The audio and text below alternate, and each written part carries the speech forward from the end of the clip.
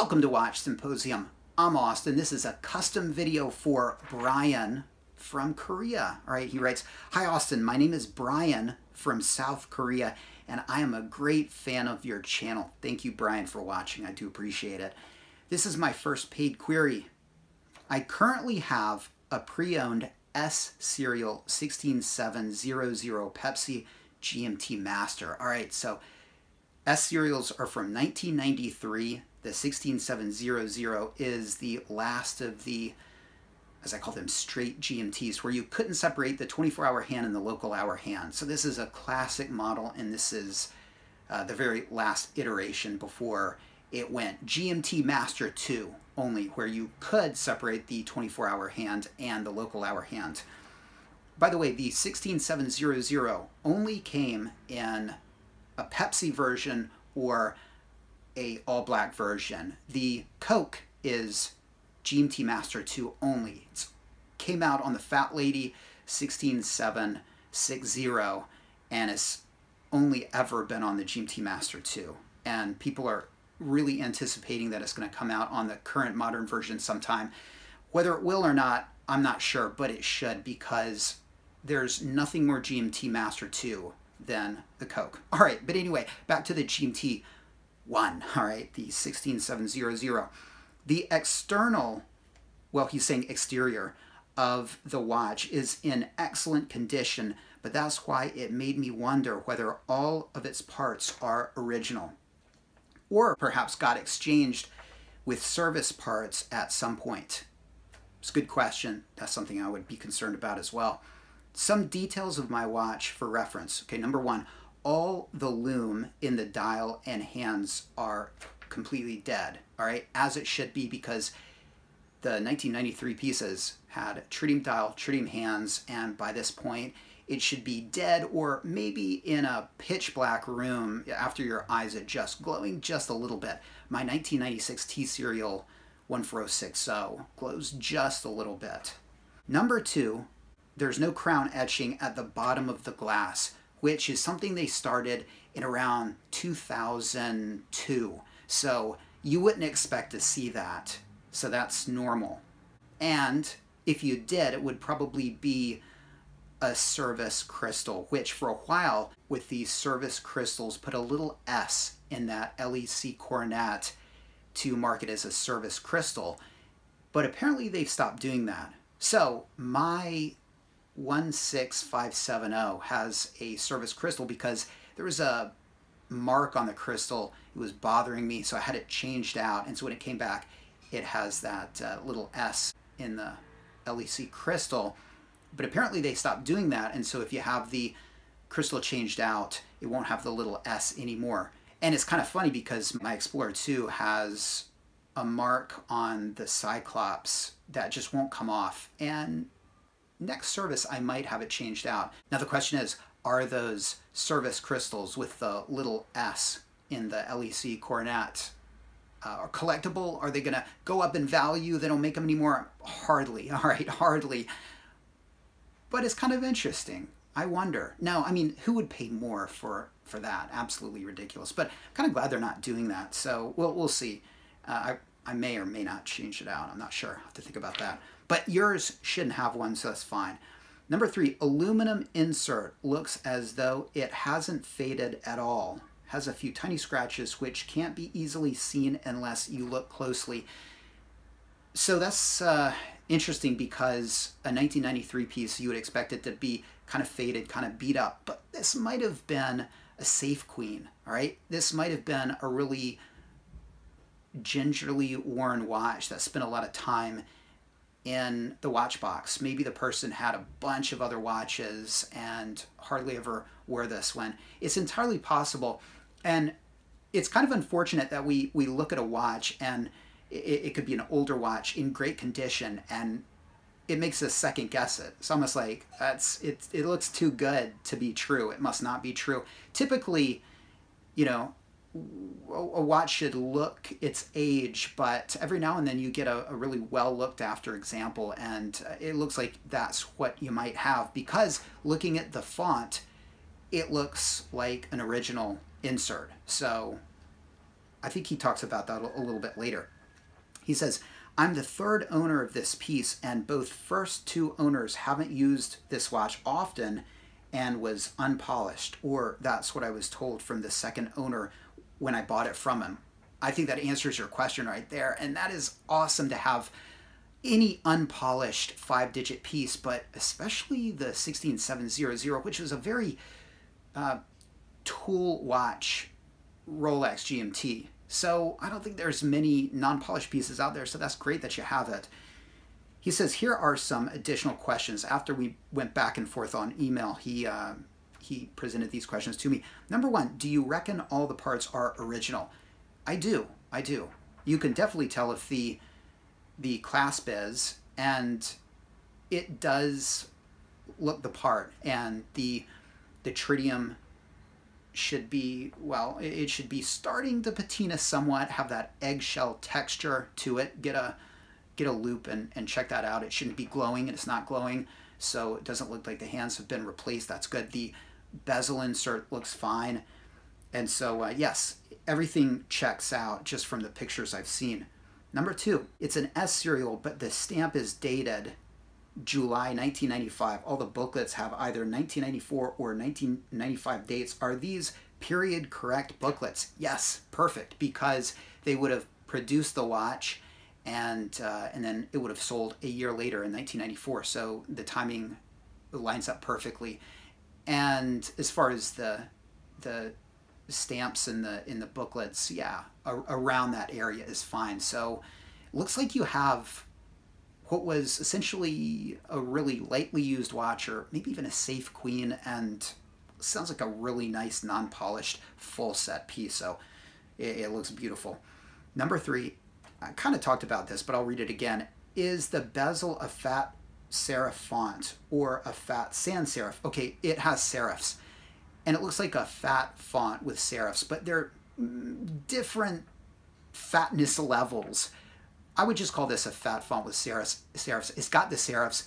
I've seen other 16700s without serifs, okay? But the twos were wider than the twos you get on the replacement bezels. And so I think this looks fine.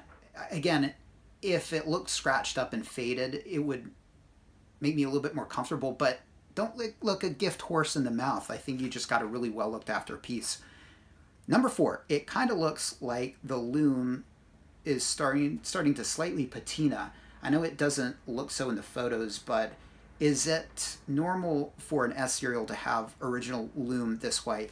Yes, it could be, because patina is a combination of three things: time, light and dark, and moisture. So imagine having like 3 sliders, and you can adjust them. And you can make the watch older or newer, and so you kind of adjust that, make it a little bit older, and the humidity level, how much water is in the air and under the crystal, and you kind of change that, and then how much light is being exposed, and you change that. And if you get it just right and you push it back so it's a very old watch, and just the right amount of humidity and either dark or light, and it's debatable what it is, but you could, you know, that would be the combination for a beautiful patina. And sometimes you get a little bit too much humidity and you get some kind of fungus growing on the hands, and that's really unfortunate. But beautiful, creamy, yellow patina is really fantastic. And it's interesting because while we know it's those 3 factors, we really don't know the specifics, and it's not like you can just patina a watch. And we haven't kind of figured that out yet. So that is totally normal, because my 1996 watch, if you compare it, it looks a little bit patinaed, but it really looks pretty bright. But it's sort of the eggshell finish. And again, it looks like the shell of an egg, basically. So get a loop. Yours looks fine. And yeah, I wouldn't expect to see it all that patinaed, just being a 1993 piece. So this is totally normal, and it might take a while. But if you hold it up to a Swiss made dial, you'd probably notice a difference. He says, any comment would be great. Really curious what you think, Austin. Thank you in advance, and I look forward to hearing from you. It looks like a fantastic piece. That's what I think. I think you did great buying. This is a great watch to have. I would love to have one in my collection. It's a millimeter thinner than the 16710, which when I found that out, instantly made me want to have it. It's of course not as functional as the 16710, but it's a classic traditional GMT, and this is the best version, the Pepsi version, in my opinion. It's a matter of taste. You got a full set, very potentially unpolished. It looks well looked after, and you know the history. And I'm curious what you paid for it, but this is a watch that will almost certainly go up in the future. And I think it was good buying, and I think you have a fantastic piece. He says a few additional questions, and then he kind of said, I don't have to talk about these. He kind of changed his mind, but I'm going to, because I might as well. Number one, I was told this watch was unpolished, but considering this is an S serial, its condition seems too good, almost no scratches, to be unpolished, so I find it hard to believe. Can you tell by the photos I attached? If you need more photos from other angles, please let me know. Not a problem if this question cannot be answered. I really can't answer the question because even if you send me photos, I can tell you if it's been polished, but I can't tell you if it hasn't been polished, right? And even then it can be pretty hard. Now, kind of interesting, how does Rolex tell? If you go in and you ask them, what do they look at? Well, at least when I asked, they looked at the dents, okay? The dents on the case. And if the dents are sharp, then it's unpolished. If they're rounded, it means the dent was made, and then during polishing, the kind of sharp edges of that dent were rounded a little bit. So they probably put it under a microscope to do that. I don't think my loops are even strong enough, but you know, if you have a microscope, that's one way you could find out. And that's how RSC does it. But there are a couple different ways, and I'll put a link in the description to a video about what I look for, and you can check that out. But try not to think about it. It's probably not, but you know about the history, and again, polishing is sort of, this is something I've said in other videos, it's like marriage, right? What do they say? Before marriage, both eyes wide open. After marriage, one eye shut, right?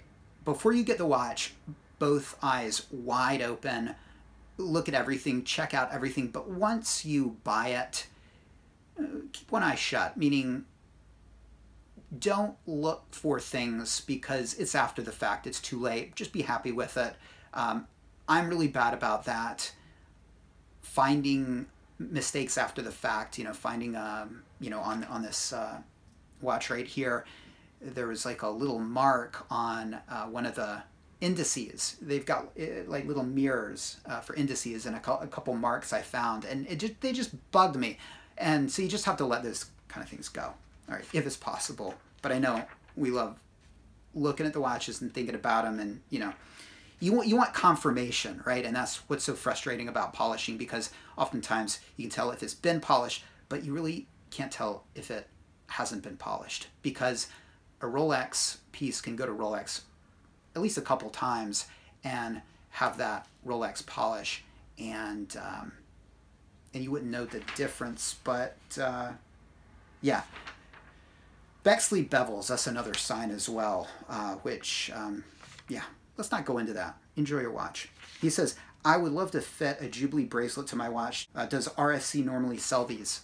Yes, they do. Depends on the country though, right? But here in Japan, they see if your watch could have come on that bracelet, and if so, they'll let you buy it. Short answer is yes, okay? I know in the States you can get that extra bracelet. In Japan you can, but really strict countries like Vietnam, maybe not, right? To get that bracelet, they might want to take your old one. You have to call your RSC to see. And number 3, how long does it take for a tritium lume to turn into a certain yellow color? Just a ballpark guess would be enough. I would say 30 years. That's just a ballpark guess. But again, it's those sliders, those Yeah, I always liken it to photography. You know, you got the aperture and the shutter speed, and what's the other one? The film strength, or the ISO, right? And the picture comes out depending on the three values you put in. And like I mentioned before, time, humidity, and light level. And those are the variables. And I guess if you hit it just right, 25 years, maybe 30 years. Viewers, if you know, help Brian out. Brian, thank you for your custom video request. I appreciate it. This is a beautiful piece. I'm jealous. Enjoy it. Thanks for watching. Take care. See you next time.